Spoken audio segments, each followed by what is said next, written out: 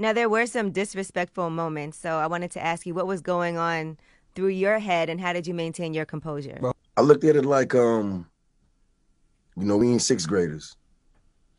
Like we're not kids. Like you can't antagonize me with something um, that we both understand. Because I'm not in the same mental space as I was 20 years ago, and nor can I let you take me there.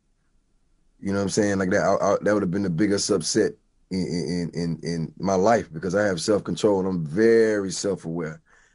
And it's just like, hold up, man. Like, if that was the case, we might well not even came here. You know what I'm saying? So in my mind, I didn't feel no way about it because I've already heard the songs. I know I already know what the situation people may think of the situation, and you know that as well. So you can't antagonize me with that, you know, live and think that you're gonna get a response because I'm not that same person I was 20 years ago when that's how things spiraled out of control anyway. Right. It's like I've practiced.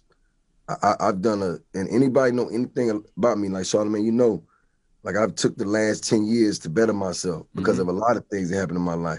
And I just promised myself I would never put myself in those positions again, because when you react and somebody gets you off your square and you acting out of anger or you acting out of anxiety, it's normally not the right decision.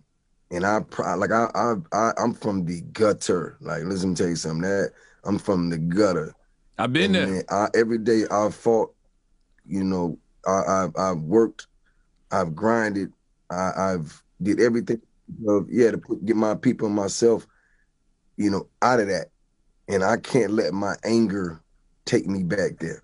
So for me, it was more so like it was a moment of truth for me. It Like got a little sticky. I ain't go front. It got a little you can sticky. really It was a lot of go in tension. and be who you are. You gotta be somebody you never, became, and just be like, yo, man, at this point, I like, I can't even do that with you. So I'm gonna be the mature person in this situation. Say, dog, like I'm not finna go back and forth with you in front of the world about something that we could have talked about in our personal space and worked out.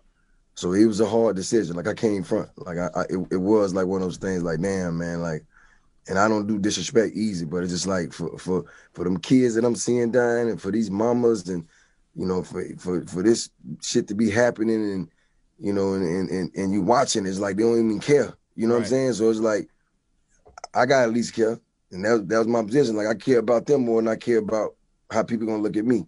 So that's the decision I had to make. I had to take the disrespect to be like, yo, man, listen, and just draw the line there.